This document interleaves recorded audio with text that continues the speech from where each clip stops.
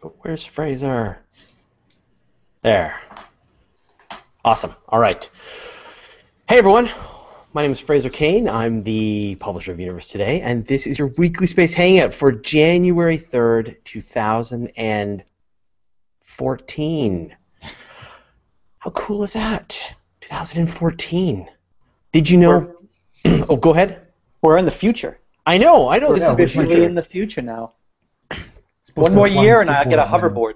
Yeah, no, 2015. Back to the We future. we already have about half of the Star Trek technology, so I'm not really that. I'm pretty sure we'll make it by the end. Hold on a second. I got a call coming in. We need a phaser. Joining me this week, we've got Brian Koberlein. Hey, Brian. Got David Dickinson. Hey. You're not a time traveler. We'll get into that in a second. I promise. We searched. We looked. Emily Lakdawalla. Yay, it's Emily. She's got big news. And we got Jason Major. Hey, Jason. Yay. Who evidently doesn't have big news. Doesn't have big news. No big news.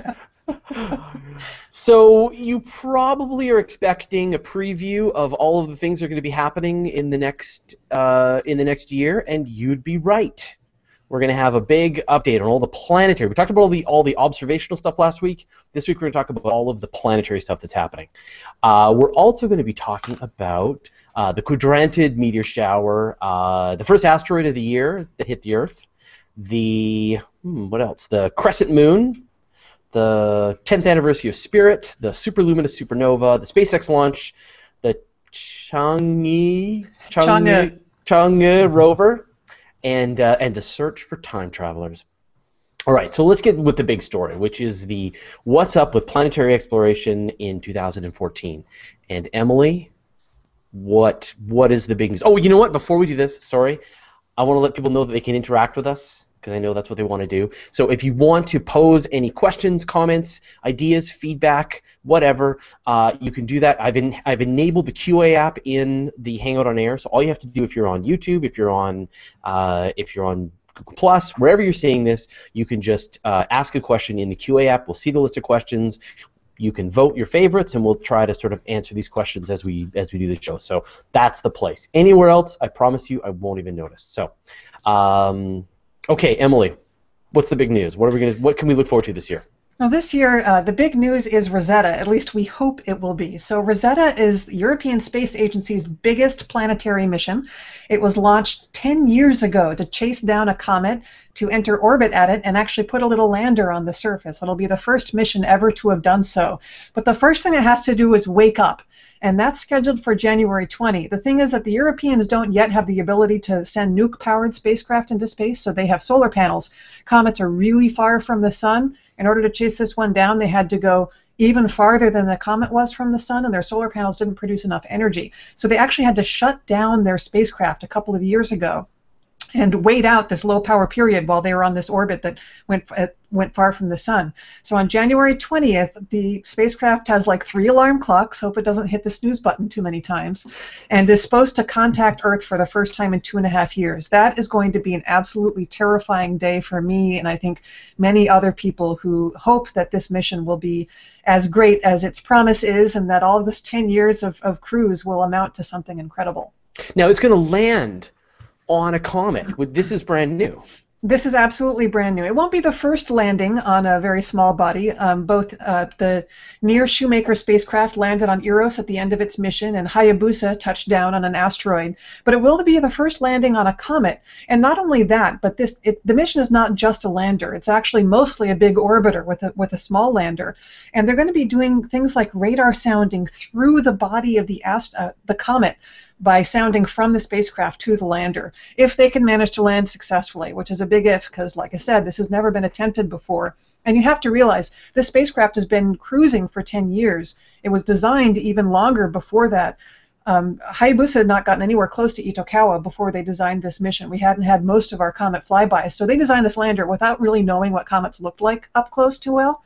So I think that the landing should not be taken for granted as something that's going to succeed. I have high hopes that they'll get into orbit, and I'll have high hopes that they'll manage to lithobreak the lander into the comet, but let's see. I'm reserving judgment on whether they're going to be successful in that part of it, but I wish them all the best, and I can't wait to see the images from their amazing cameras that they'll be sending back from this comet. And so what is the landing date? When should we be looking forward to this? That's toward the end of next year. So they're going to start approaching the comet this year. We'll get slow approach of it. They'll do surveys. They'll enter orbit in the summer, and the landing is scheduled for, I think, November of this year. But that's not the only thing that's happening in 2014.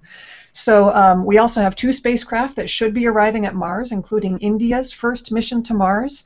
The American mission will be arriving at the same time in September, but it doesn't carry a camera. So our hopes for cool images will come from the Indian spacecraft, which is going to have this high elliptical orbit that should get really nice full globe pictures of Mars. It'll be a really unique set of images. That should be pretty awesome. What is Maven doesn't have a camera? What is it got? Just a nose? Pretty much. It's designed to look at the upper atmosphere of Mars, and we've got a lot of great Mars cameras. I heard that they were offered a spare camera from another mission, and they were like, you know what, it would be super, but it just doesn't match our mission goals and would make it too complicated and expensive. So no. So they actually turned down a camera. But that's okay. There are lots of great cameras still operating there, but most of them are really old, including one whose mission is celebrating its 10th anniversary today, which I suppose I'll talk about later, which is Opportunity. But other things going on in space, there's, like I said, 5 active missions at Mars. Curiosity just celebrated Sol 500 yesterday. There's a mission sniffing up dust at the moon. There's another one orbiting the moon, taking pictures of landers. Messenger is still at Mercury.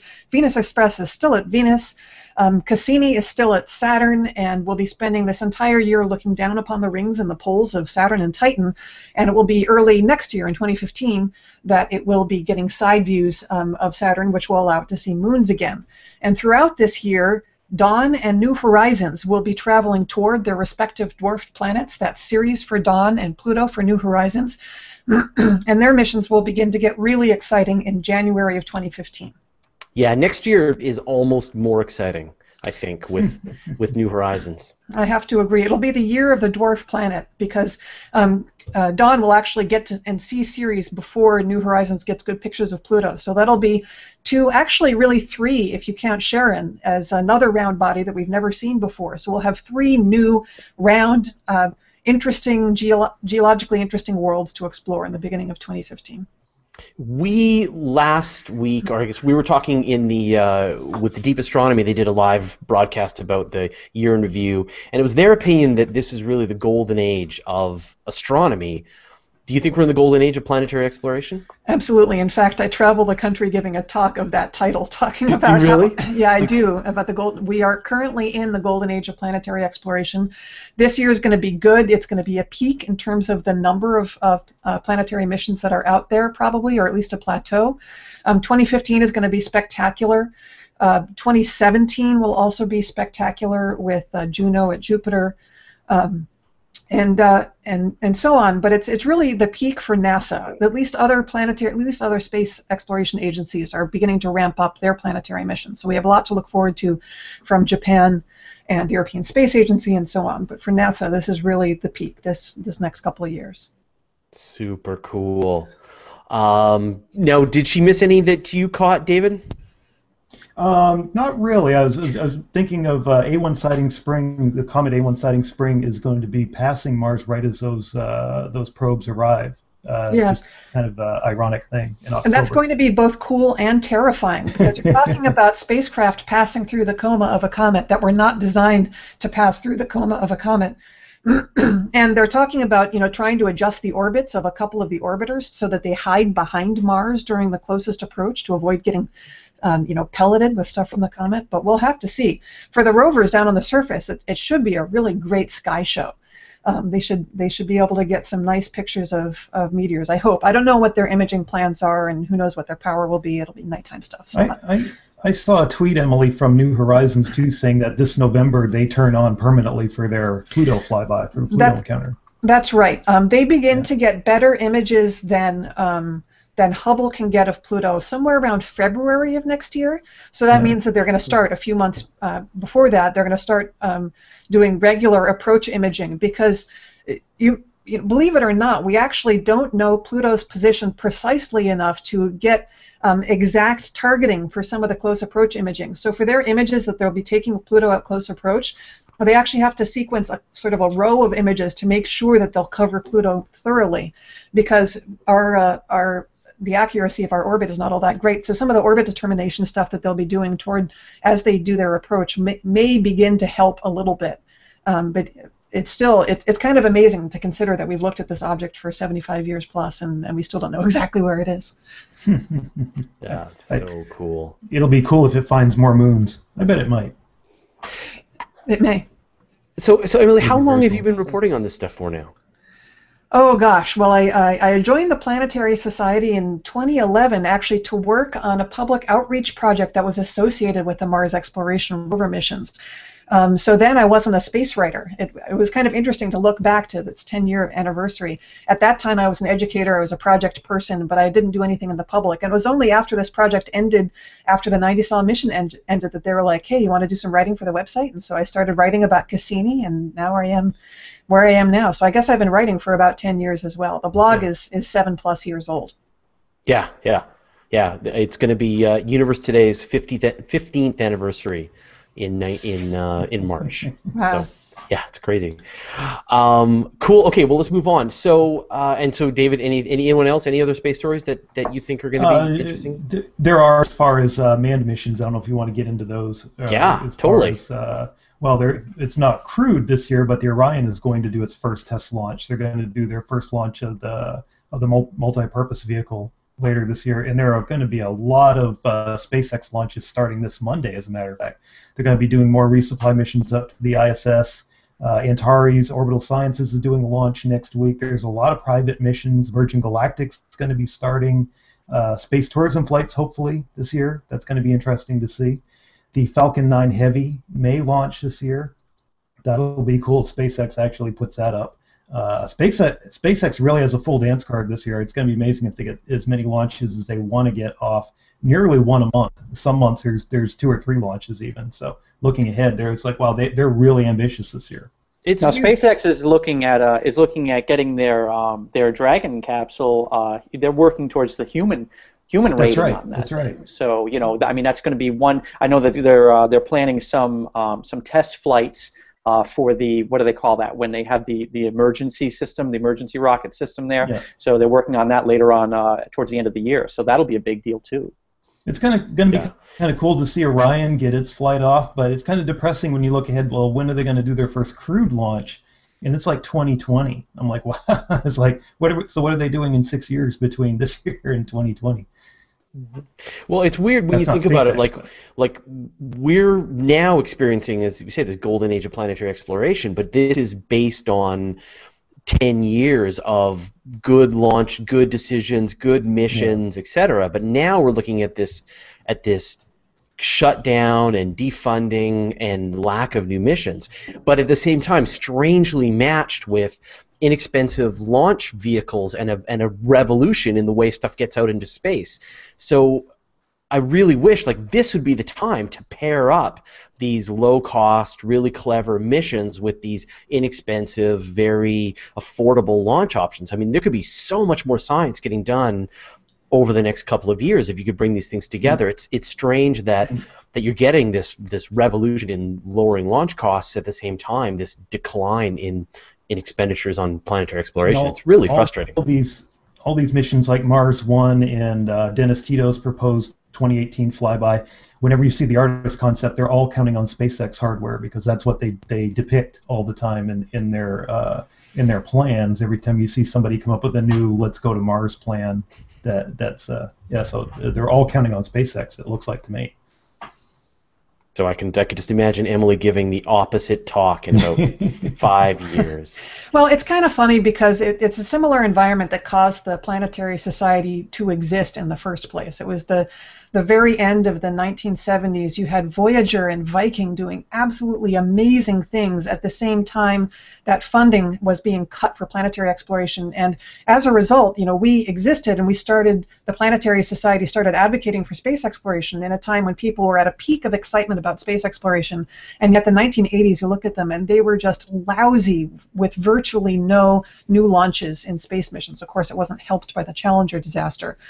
So I'm hoping that this is just a lull. It's another downswing that's going to be followed by another upswing. I'm very hopeful that private funding and lower prices and cheaper and smaller spacecraft will enable more exploration of the Moon and Mars and maybe near-Earth asteroids in the near future.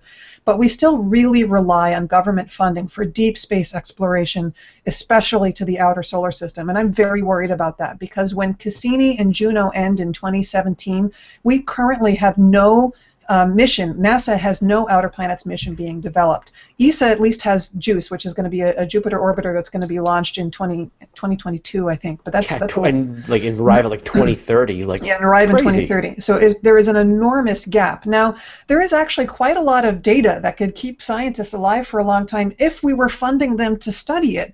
But we're not even funding scientists to study the data that we have right now. It's lunacy. So that's where go to planetary.org/SOS to express your opinion about this, to write Congress and the administration, talk about how important space exploration is for inspiring. Emily, I don't believe there's any interplanetary missions leaving this year, are there? Leaving this year, there is one. So Hayabusa 2 from Japan is launching in December. This was a mission. This actually will be an interesting story, because they had not planned a Hayabusa 2 until Hayabusa 1 returned, and it just captivated the imagination of the Japanese people. The mission was such a challenge. It was so star-crossed. It kept on running into problems, and yet the ingenious engineers saved it. And then when it came back, when it sent its sample return capsule, initially it was supposed to just fly by Earth and drop the capsule, but the spacecraft was basically dead, and so it followed the capsule down and burned up in this shower of brilliant sparks.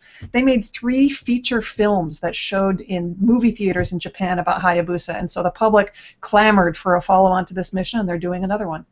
Very cool. That's the way it should be. Absolutely. Yeah. That's basically the picture that always gets thrown around the internet anytime something enters the atmosphere and they don't have I was thinking that. Right. Like, here's Hayabusa, look at that. That's Meteor seen over the Netherlands, and then they use the Hayabusa. The re-entry of Mir in bad scenes from Armageddon. Those always end up getting We've got a question for you from Guido Bibra. Question for Emily: will the Planetary Society Hangout come back someday? Or are you guys too busy?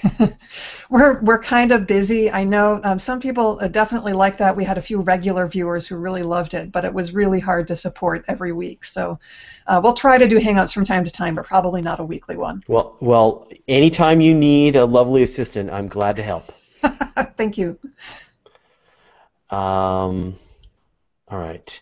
And I think Hannah Tankery says, and I think this is exactly right, which is I remember being in kindergarten and looking at pictures of the planets, and this was 1996, so we had really nice images of all the planets except Pluto, which was very frustrating to me at age 5.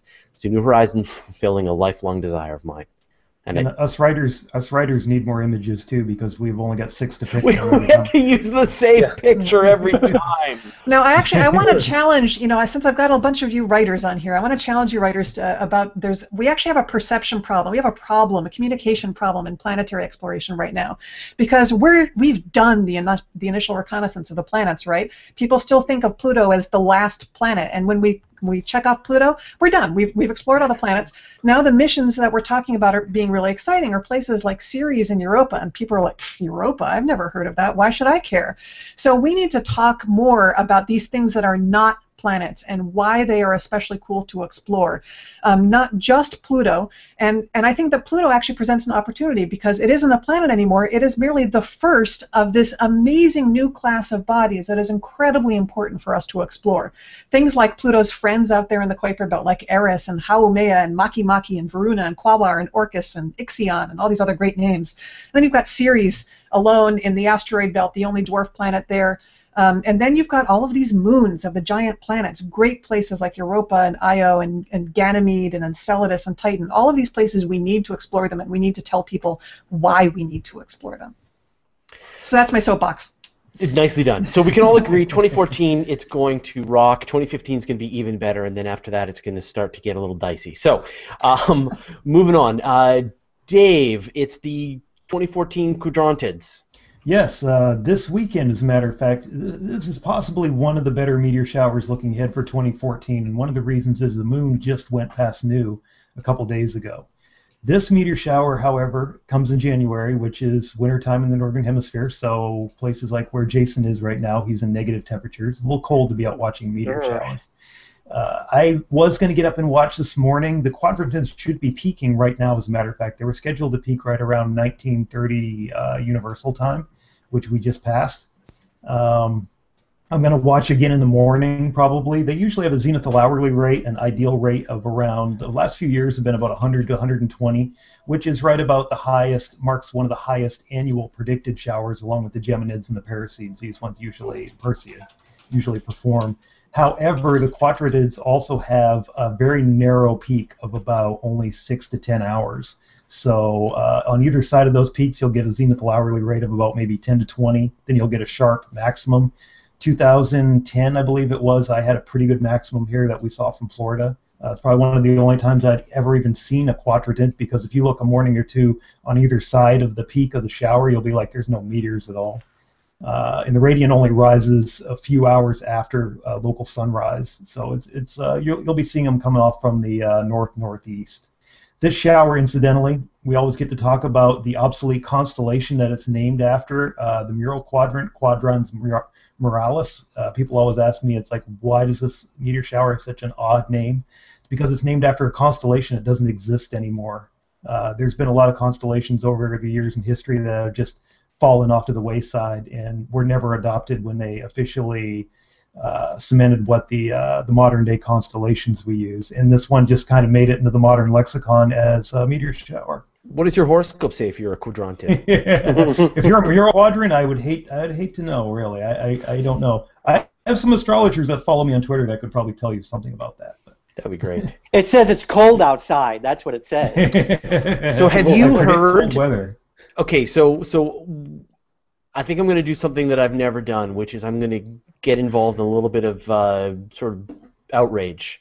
So two things. One, the beginning of the new Beyoncé song has a recording from the Challenger accident. Have you heard about this controversy? A little bit. So, No. yeah, so the opening of the new Beyoncé song is the sort of after the explosion. I guess they're referring to her boyfriend troubles on relation to the tragedy of the Challenger accident. So anyway, the internet went berserk. And the second, a lot of raging on Twitter about it. Yeah, there was a lot of rage. So what do you think? Should catastrophes be used for music videos? And the second thing is the Science Center, the Space Center in Vancouver, is doing a special in the planetarium with an astrologer. What? Yeah. Oh. So that's my local planetarium. It's a great planetarium, great people run it, and yeah, they're going to have a special with an astrologer come in, and they're going to do some night of cosmic wonderment. I know. I could speak very briefly about the astrology bit. I have a lot of friends that are into astrology, and I usually try to get them over and like show them the real sky, and rather than kind of put off their beliefs and try to put them down. Try to interest them, because there's a seed of interest there in the universe and space in a lot of these people, and I know there's a harm when people spend a lot of money on astrology when they're wasting their money on bunk a lot of times. So yeah. there is a what's the harm angle to it as well. So that would discourage me too, but I don't know if they're presenting any kind of opposing viewpoint in there. Or... I get a lot of funny emails with our Phases of the Moon app that we have, where some people are outraged that we put the zodiac symbol for where the moon is in the sky. So, which is it's a perfectly good astronomical reason why you would want to know which constellation the moon is currently in, right? So you know where it is. Yeah, there's value to that, right? But I've had a lot of argument. The houses and signs in astrology are different because they don't take into effect the precession of the equinoxes. They go by solar longitude. So they're not even by the standard constellation. I've had this whole argument with lots of people on Twitter before. So it's Anyway, we were trying to summon Phil to some kind of rage against this event, but I don't know if he's taken the bait yet. Okay, well, let's move on. Jason, the first asteroid of the year. Yes, we officially have had the first. Wore the shirt in honor of it. The first asteroid of the year. I do have an asteroids T-shirt on, and the asteroid was discovered on January 1 by the Catalina Sky Survey, which runs out of Tucson, Arizona, and it wasn't a big asteroid. It was what's called an Apollo asteroid, which means its orbit crosses Earth's orbit, and it was about 2 to 3 meters wide. And actually traveling pretty fast at the breakneck speed of, and I jotted this down, 38 kilometers a second, which translates to 85,000 miles an hour. So this relative to Earth. So this was a very quickly moving asteroid.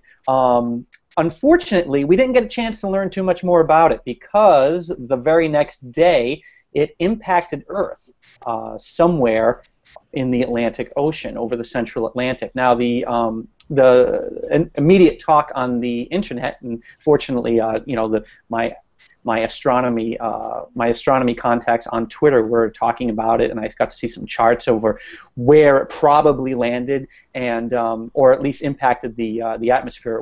It's not thought that any part of it actually survived to hit the ocean or land or anything like that, but was basically anywhere between the western coast of Africa and the Caribbean. So over the next few hours, scientists looked at infrasound data that was collected by various satellites and such, and buoys and things that can measure sound in the atmosphere. And it turns out that it probably landed or probably impacted the atmosphere somewhere about 1,900 miles east of Venezuela. So I have a handy globe here, and that would put it right about there. So it's not known if anything did hit the water. Even if anything did, there's really nothing. There's no islands there. There's really not much going on there except perhaps some shipping lanes. Yeah, there's shipping lanes that run that way. So yeah, it's not really a spot where people are typically looking at the sky or have cameras set up or surveillance cameras or anything like that. So unfortunately, the very first asteroid discovered in 2014. It's kind of like here today, gone later on that day. Right. So RIP 2014 AA, and we hardly knew ye. Eventually we'll find another one. But what's the takeaway from this is here's a good size. I mean, it's a good size smaller asteroid. It's estimated that if it did detonate in the atmosphere, it probably released the equivalent of half to 1 kiloton explosion. So if this were to have happened over a populated area or a city, you would definitely know about it.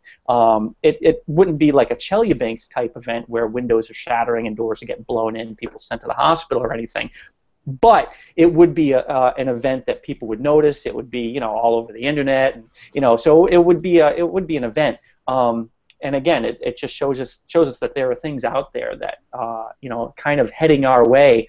We don't really know where they'll land. Most of Earth's surface isn't over a populated area, so fortunately these things are going to land in the ocean or some remote location. But eventually something of a decent size is going to come near a populated area or an urban center or something. So it's good to know. It's good to know where these objects are. So that's why missions like the Sentinel mission are important from the B612 Foundation. That's why it's important to have NASA's WISE infrared explorer looking out there and seeing what's heading our way, what's crossing Earth's orbit. Fund these missions, support these missions because they're important to us. It was a womp rat. They're about 2 meters. Yeah, it's funny. I've heard the term referred to these as a flying sofa, and that was off of Phil Plate's Bad Astronomy blog on Discover. So actually, no, not on Discover. On Slate. He's on Slate now. I like that term, flying sofas, because they're 2 to 3 meters. That's about the size of a sofa. So then take the other dimensions and you figure out how big this thing actually is. Mark Tatter asks, is it possible for a meteor to intercept Earth slowly and sort of drop down like that edge of space parachute guy? Well, the meteors you see during meteor showers, of course, those are little dust particles, but when they're coming up behind the Earth, you notice the difference from a meteor you see coming up in the evening before we're turned forward into the Earth's orbit, because those are the ones that leave the long, slow arcs through the sky. The morning meteors are the ones that come really quick because you're getting the head-on velocity between the meteor and the Earth. So, if you look at the relative speeds of near-Earth objects as listed on the Minor Planet Center or JPL's database, you'll see that the speeds range, and they're all relative speeds to the Earth. The speeds range from anywhere 7 to 8 kilometers a second, all the way up to this was actually a really fast velocity on 2014 AA. I mean, going 38 kilometers a second. That's speedy. That's a fast object. And if you check out the article I put up yesterday on Universe Today, you'll see an animation there that's kind of it's 2014 AA's point of view as it's heading towards Earth, and it's really kind of just barreling straight into it. So that's where you're getting your relative velocity. It's how it's moving as opposed to how Earth is moving. So if it's coming, we're moving this way and it's coming this way, its relative velocity is a lot faster than if it's just kind of like sliding in. But it would have to be an object that's essentially in our exact same orbit at the same speed as the Earth and just a little bit different, and then we would just slowly run into it. I just wonder if an object could remain in that orbit for very long. That's the thing. It's like is that a stable orbit for an object actually? No. Probably not. Jason, that speed probably rules out something we were discussing, me and some other people were discussing this morning about it possibly being space junk from an earlier, like a heliocentric launch. Oh, yeah. It wouldn't have that high velocity, most likely. Usually those are slower velocity moving objects. So Brian Wang joined us. He was having some connection problems. Brian, I muted you because there's some there's some echo going on. I don't know, do you have headphones on?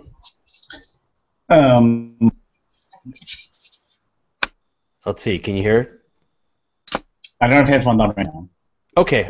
Well, it looks like you're okay. So I'm gonna go with Brian Koberlein's got one story for us about the superluminous supernova. What's the super story, Brian? Okay. Well, there's actually multiple supernova. These are out of the Supernova Legacy Survey, and they're looking at supernova that are particularly bright. We're used to things like the Type 1A supernova, where we use them for standard candles. These are 10 to 50 times brighter than that, so they're extraordinarily bright. And there's been a lot of theories about what these types of supernova are. One of them is what's known as pair instability supernova, and the basic idea of that is if you have this really huge star that goes supernova, when the core collapses, it produces a lot of gamma rays, and if these gamma rays, which are high energy photons, have enough energy, they can produce pairs of particles. They can produce electron-positron pairs, and that causes the luminosity to go way up, more than it would be if it was just gamma rays. And so there's been a lot of search for a kind of pair instability supernova. Well, when they looked at a couple of these last year, I think the beginning of last year, they found some that looked like they could be pair instability supernova, but there was a competing model that was a magnetar-driven supernova. So the idea with that one is that if you have a highly rotating star, that it creates a strong magnetic field when the neutron star is formed, and so you have this what's called a magnetar, which is a neutron star with a really strong magnetic field. And basically the currents of that magnetic field heats up. It's like inductive heating in a stove. It heats up the material around it and causes it to flare up much brighter than it would for a star of that size. And the question was, which is it? Is it pair instability, or is it magnetar-driven? And new observations, I think in November is when they were reported, are leaning towards the magnetar model. The way they curve up to their brightness and have kind of a long trail of dimming down is more indicative of magnetar heating than it is of pair instability. So that's kind of like the big news in terms of supernova. So, but what would that like what would that be? Magnetar, heating, pair instability. Like, what is the astronomical objects that are? They look like very bright supernovas. In this case, they're very bright supernovas that don't have any hydrogen line spectra, so they lack hydrogen. The reason this was a question is because if they're pair instability supernovas, and these are distant supernovas, so if they're pair instability supernovas, those have to be driven by very, very, very large stars. So probably first generation stars that are huge, 100 solar masses, 200 solar masses, that live very short lives and then explode in these massive explosions. But we're seeing a lot of superluminous supernova, and that would, if they're all these pair instability supernova, then we'd have all these huge stars, and we're not sure why they would form that way. If they're magnetar driven, they don't have to be as large. They can be 30, 40, 50 solar masses, as long as they have a high rotation. So if they have a high rotation and the neutron star forms with a high rotation, it creates a strong magnetic field, you get a superluminous supernova, but not from a hypernova star. It's not this huge, 100 solar mass or bigger star. Well, I know if you've got a massive star, like something in the 15 times the mass of the sun range, then you get a black hole, right? So you've got something that's sort of under that in this 8 to, that the star is dying, it's forming a neutron star, it's forming a magnetar, and it's releasing all of its energy because of its really rapid rotation. Right, and that's part of it too, is that before the star goes supernova, it's of course venting off some of its outer layers, which is why these wouldn't have hydrogen in their line spectra, because the hydrogen layers are kind of pushed off first, and then you mainly just have helium. And so it's the mechanism of how they form. It's important because it tells us if we have more magnetar than we have these huge pair instability supernovas, then the evolution of the universe is different. The way the cosmos is seeded with its first elements is different because the mechanisms are different. So it's really kind of it's a side effect of the supernova survey, which was meant to kind of narrow down the parameters, or refine the parameters of things like the Hubble constant. And so they're looking at it in terms of this data and looking at the superluminous supernovas, and we're finding that they're probably not pair instability. And so it was ambiguous, and now we're leaning much more towards the magnetar-driven. That's very cool. You're talking pair instability, Brian. You're talking like mergers, or? No, pair instability is the gamma rays are so energetic that they produce electron-positron pairs. So basically, you've got instead of just having gamma rays come out, then that pushes out the outer layers to form the supernova. You have gamma rays that produce electron, matter and antimatter, and that reacts with the outer layers and creates a super explosion. And that would have been interesting, but it doesn't look like that's the mechanism that we're producing these. Too bad, because that would have been interesting. Yeah. That would be interesting. They're still looking for them, and they may still be a part of it, but it looks like they're not the only mechanism by which that can happen. Okay, well, let's move on. So now, Brian Wang, I'm going to swap over to you, and we've got time for one story from you, and which I think is right. Is sort of in the Space Hangout direction, which is the fixing the fallout issues with Project Orion, which I think is hilarious.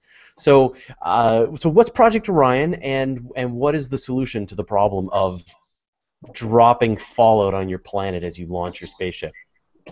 So during the 50s and 60s, Freeman Dyson and some other of the early nuclear pioneers were working on a project to use nuclear bombs for space propulsion.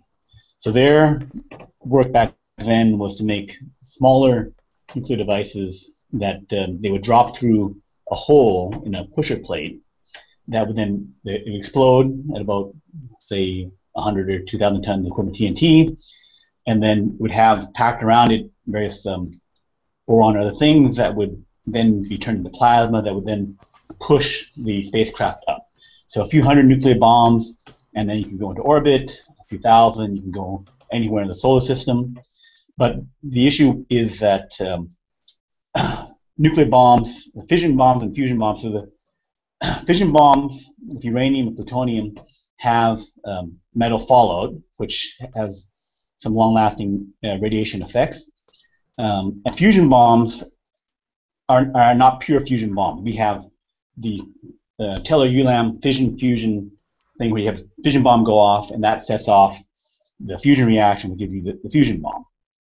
One of the early pioneers in working on nuclear fusion is a guy called Friedrich Winterberg, and he has won a lot of rewards. The Daedalus project was based off his work, which was a large project to go to, I think, Bernard Star or something like that, that was done by a British society, British Space Society.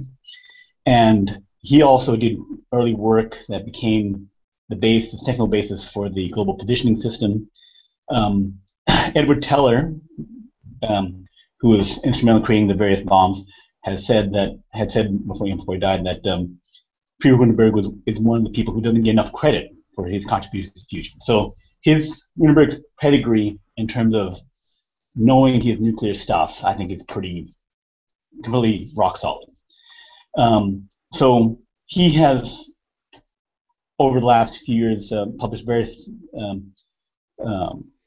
new things in regards to new ways to do nuclear fusion, and he believes that there is a way to get rid of the fission trigger out of a fusion bomb. So the several advantages. One of the advantages is no fission in the bomb means no fallout, because you don't have the uranium, you don't have the plutonium, no fallout. The other aspect of it is that you can then have a fusion bomb of various sizes, that you no longer have to have a critical mass of fission, and then that drives how big you have to make your fusion bomb. He can then make his bomb of different sizes. So hold on a second. Let me just sort of see if I understand this correctly. So you with the Orion project, you've got this gigantic spacecraft. Like literally, these things are the size of skyscrapers, massive, potentially spaceships with a pile of bombs inside. You drop these bombs out through the bottom of a hole, and it hits. The bomb explodes. There's a pusher plate. The spaceship gets pushed the other way up into space, up into the air a little bit, and then it starts to fall down, and it drops another bomb. That bomb goes off, goes a little higher, keeps going. Now, of course, with fission bombs, you're leaving this horrible trail of nuclear waste and fallout behind you as you're using the 100 or so bombs to get out of the atmosphere. With a fusion bomb, you still need a fission trigger to start off that fusion bomb. So even if you're going to use relatively clean fusion bombs, you're still dropping out a certain amount of fallout, even if you can use fission bombs. So what's been figured out is how to fire off these fusion bombs without needing that fission trigger. That's right. That's right. What could go wrong? What could go wrong? To launch one spaceship, you let off more nuclear weaponry that's ever been detonated on the surface of the Earth. I can't imagine anything wrong with this. Well, there's several misconceptions about it. One, I was never that concerned about the fallout issue because Freeman did a calculation and said it might have the fallout equivalent of because it's a small bomb, not like the Ivy might whatever, the really big bombs. Or the other really big bombs, but it gets rid of the PR problem of it for people. But then there's still the fact that it's nuclear, so that's people probably still won't be able to handle it. But it still goes against the get rid of the technical issue of it. The other thing was that because the bombs they tend to be smaller.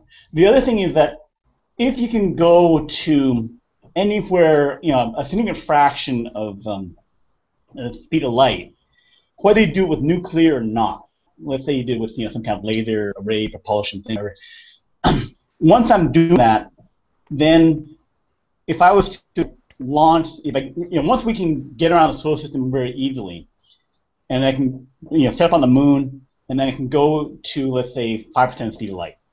Do it with nuclear, I do it some other way.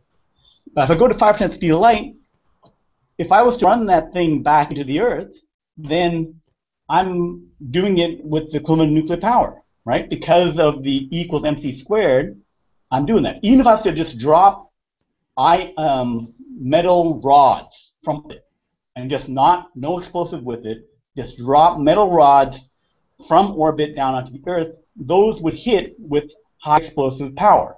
I've heard about this plan. What's this called? Yeah. It's called something Thor's hammer or something like Thor's that. hammer. Yeah. Yeah. Yeah. I It's can this remember the idea. name. Yeah, it's this idea where you have the satellite and all it is just have metal rods and you just when you want to take out a target you just drop one and it just re-enters and then just Right, because the kinetic energy, if it can once you get up to really good space capability, kinetic energy is equal to or better than the nuclear power stuff. So then you basically have to handle the strong weapons. But currently, because nuclear weapons kind of top of the weapon food chain, people get all freaked out about it. But if we can get good space capability, all these it's because we're fighting in a phone booth. That's the problem. We're still on Earth. We're fighting in a phone booth. That's the whole. We're in the Pacific Island, and the Pacific people who never leave the island. Any weapons they have there, you have machine guns. If they're just on the island, it's all bad. If you get farther apart, then it's less of a deal. And basically, we have to learn to handle it. But I think there's no better use for ICBMs than to take them apart, use half of it as a launcher for a spaceship, and the nuclear part, and use that for an RTG for a future mission. Even though I'm sure Emily's going to say that's not possible and roll her eyes. Well, that's cool. So then the Orion program is on. When are we going to launch? Next year? Unfortunately, it's still the problem that no one wants to do it, and you have to get through DOE and other people to approve it. So I don't think anyone has the motivation. We're still probably going to have to depend upon Elon Musk and SpaceX and whatever to make things happen. But technically, it could be done. Technically, it could be done. We need to give SpaceX nuclear capabilities, and that's pretty much all there is to it. Right. Okay, so I'm sure in the end, that's what Elon Musk is going to use. He's going to be like, to get his 10,000 settlers to Mars, he is going to use the Orion. It's going to be the SpaceX, I don't know, super duper dragon or something. Okay, I got a question here from Philip Wang, who asks, Huang, what are your thoughts on current space travel and the solar sail, Emily Lakdawalla of the Planetary Society? Do you think that we can accomplish something like a warp drive or bending space-time to travel faster within 100 years? Well, let's start with the solar sail, and then we'll move on to the bending space-time after that. I'll let somebody else handle bending space-time. But solar sailing technology is actually getting closer to practical applications on actual space exploration missions. I've even seen a recent cool proposal for a mission to outer planets that would use basically a disposable solar sail to accelerate you out toward a distant planet like Uranus or Neptune, and then drop the sail so that you can decelerate and enter orbit at Uranus or Neptune. So we're definitely getting closer to people thinking that those applications are realistic ones to consider for future missions. I'd say we're still a ways away from that. We need to have an actual mission that rendezvous with some point nearer in space. But solar sailing is actually being used currently on current planetary exploration missions to keep their fuel budgets low. Messenger used it while cruising to Mercury because, close to the sun as Mercury is, your solar sailing effects, even on Messenger's fairly small solar panels, are pretty strong. They actually prevented themselves from having to do trajectory correction maneuvers by using solar sailing in order to trim their trajectory. And Hayabusa also used it on their way back to Earth because they were down to only a single working engine. In order to get 3-axis stabilization, they used solar sailing to control one of their axes, which was just awesome. So I think we are getting closer to applications of solar sailing for robotic exploration. I think that we're going to have to see chemical propulsion get people someplace in our solar system first before we can even begin to think about using solar sailing for that. But you could almost imagine a time when the technology and the sort of origami of solar sails has been figured out to the point that there is a solar sail component attached to many spacecraft, and for certain kinds of maneuvers, for certain kind of orientation, it's going to be their go-to way to do it because it's literally free. And absolutely, and also if you look at what Japan did with Icaros, I think that they have a really compelling model, which is to use the solar sail both as a solar sail and as a solar collector. And so you can accomplish both of those tasks with the same material. I think you've really got a way forward in terms of power generation and propulsion. But these are still, in terms of the masses that you need for human exploration, we're really far from that with solar sails. The advantage of solar sails is that they can get you to really high speeds, but it comes at a really high cost in terms of how much sail you need for the amount of mass that you're moving around. So I think that the first practical solar sailing applications are going to be with miniaturized spacecraft, and there is no way to miniaturize a spacecraft with a human on it. At some point, you've got to have the scale of the human in there, and that is not a small spacecraft. So we're a long way from that. Brian, Yep. you get the easier question, Brian Koberlein, which is when will there be warp drives? Well, there's Sonny White, like never, who's working at NASA. He has a funded EagleWorks project where he's trying to use lasers to generate a small, tiny perturbation. You know, like a little bit of not a full warp, but a part of it of a warp, like let's say 1/1,000,000th of it, and something that he can detect. So he's trying. That's what he's trying to work on creating. I haven't seen the most recent update yet. But, I actually got a chance to meet with Sonny, right, and sort of talk to him about his plans, and he's pretty hopeful for something that will probably never happen, but still.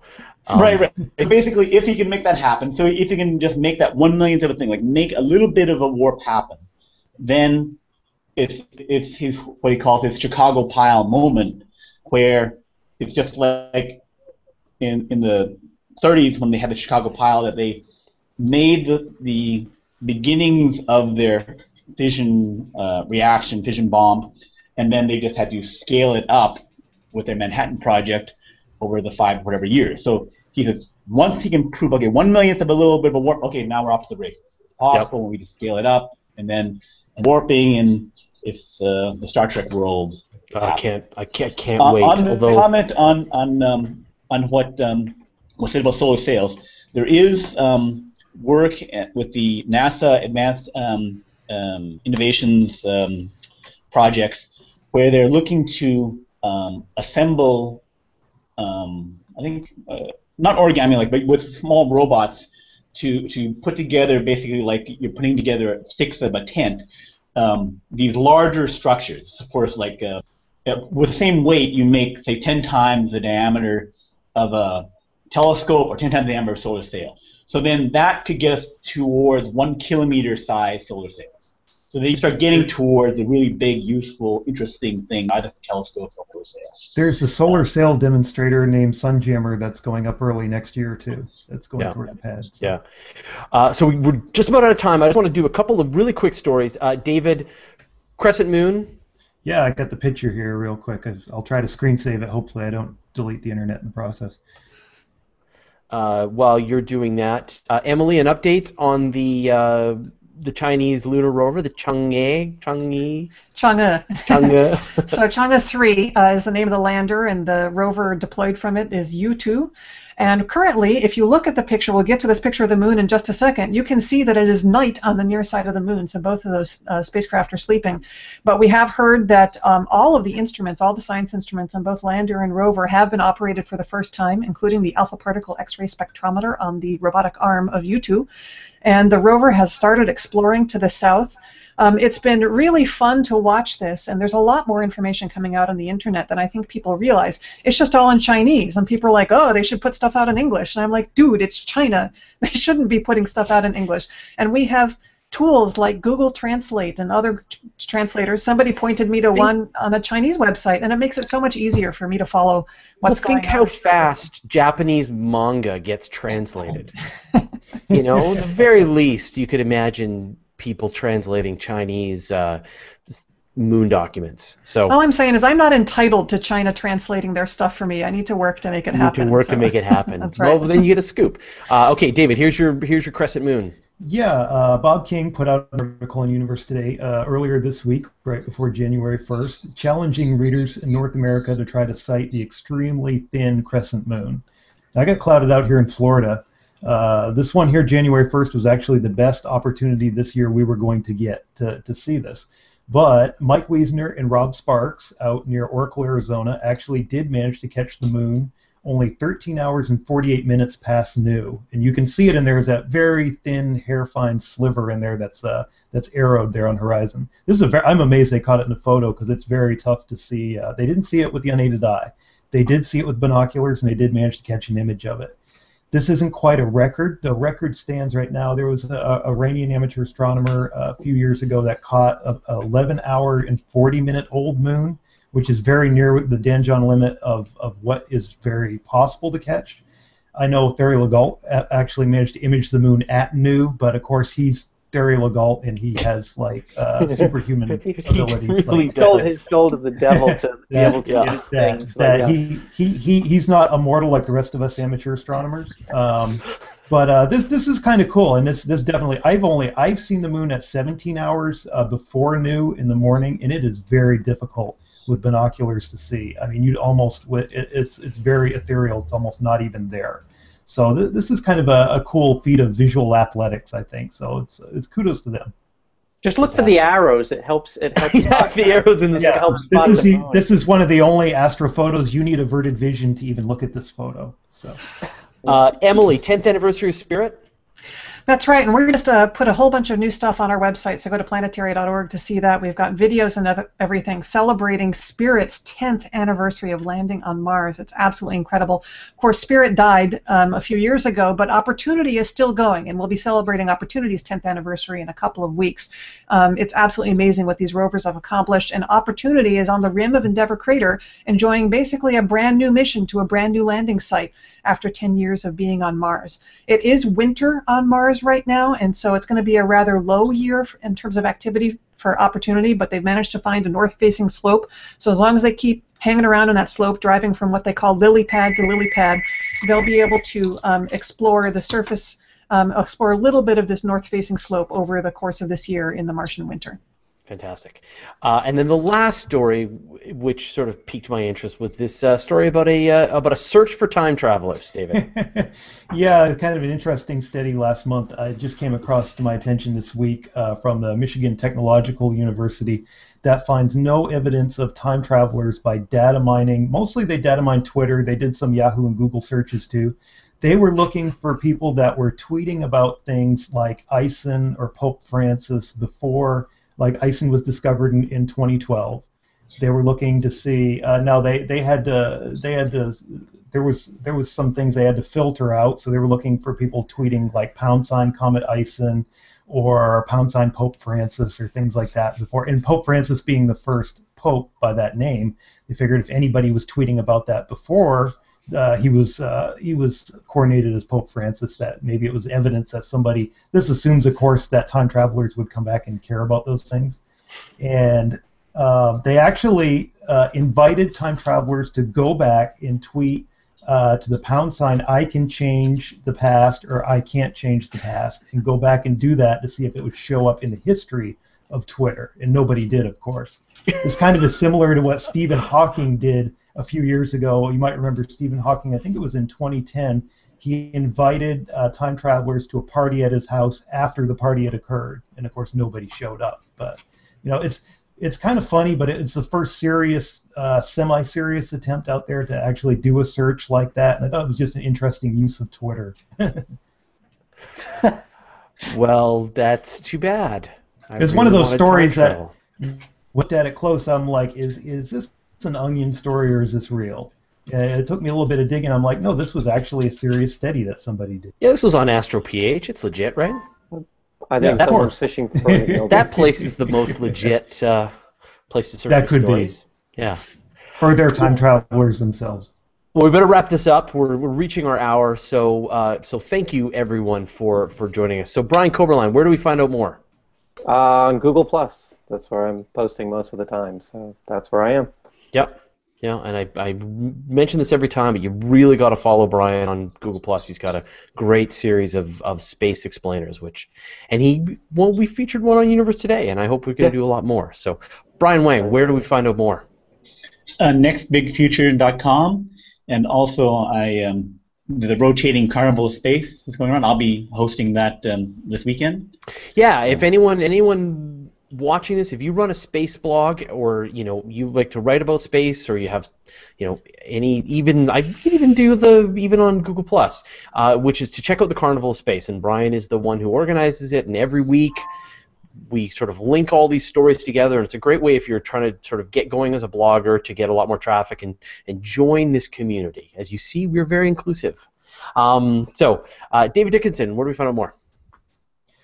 See, this week I was active on Canada.com, Universe Today, my own site, Astrogaz with a Z, and I am Astrogaz on Twitter and Google+. I'm actually just Dave Dickinson on Google+, because you can't have aliases there. And I will probably be bringing Jupiter, the virtual star party, Sunday night if the skies are clear. First virtual star party of 2014. Yeah, we're back with the virtual star party on Sunday night. Yep. And you'll be clouded out. I probably will. Yeah. I might be able to bring the moon, too. Emily Lakdawalla, where do we find out more? Planetary.org. You'll find me at planetary.org/blog, and also on Twitter at elakdawalla. Right on. Jason Major. I'm at lightsinthedark.com. I write for Universe Today, and starting this month, I'll be back writing on Discovery Space News. I'm also on Twitter. I'm on Google+. I'm on Facebook at Lights in the Dark, and I am on Twitter at JP Major, and I tweet a lot. So it's all space news. It's all good stuff. Let me mention real. Oh, go ahead. Finish, Jason. Oh, hey, I wanted to show you something cool. I got one of my cool Christmas gifts over here. It's a little something called Moon in My Room, and it's from Uncle Milton Toy Company. And what happens is you can turn on with a remote control the phases of the moon, and you can change them down and have them stay there at whatever you want. So, or you can have it cycle through all the different phases. It's a really neat little device. So I'm loving it. It's perfect for my space cave here. And Emily Lakdawalla, you were going to show off a certain cover of some kind of dead tree. That's right. This dead tree has my latest cover article on Pluto and all of its friends in the Kuiper Belt. So go check it out. This article is a long time in the making, and it's pretty exhaustive, if I do say so myself. I just read that yesterday. It was a very cool article. Oh, thank you. Congratulations. It has that image on there. That particular illustration is one of the 6 that one of the 6. Yeah, that's one of the 6. There's a new illustration in here. Here, we worked on this one. It has all of the correct color and albedo of the largest Kuiper Belt objects. So go check it out. Oh, right on. So, and as always, I am the publisher of Universe Today. You can join the sort of official Twitter feed, which is at Universe Today. My personal one is Cain. But the other interesting thing to do is to follow us on YouTube, which is Universe Today on YouTube. And we recently had a great interview with Emily, and there's another one coming where we talk about solar sails, and it's going to be another Emily conversation. So check that out. If you're watching this somewhere, just click subscribe.